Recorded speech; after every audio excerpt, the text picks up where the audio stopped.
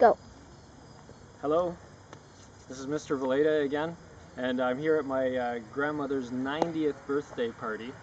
And she's got a lawnmower here, which is self-propelled. I tied a rope to it down here on the side, right in the middle. And what we're gonna do is you can see over here, we're gonna bungee down the part that drives the wheels.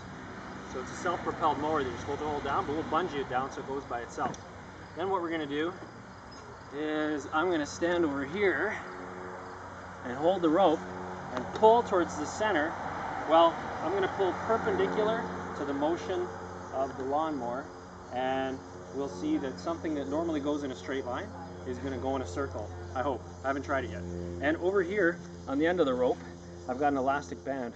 I'm gonna try to hold just the elastic band, so you'll see that normally the elastic band is like this, and you'll be able to see that I've got some tension on the rope and some force that I'm applying towards the center.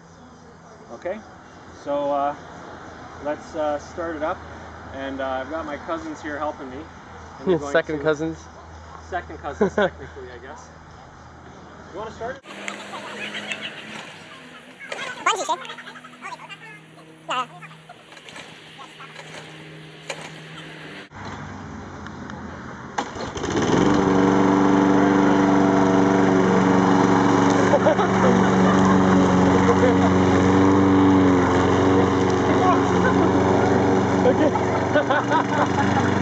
Okay, let's see this. It'll actually still.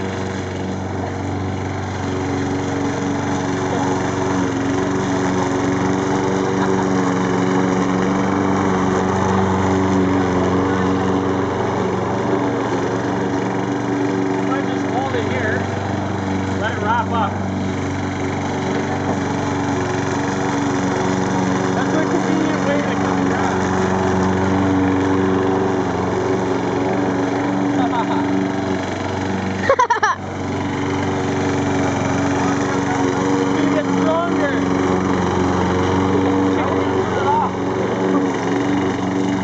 Turn it off, yeah.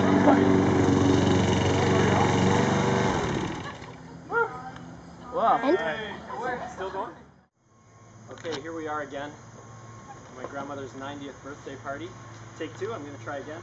I've got the lawnmower tied to a tree over here.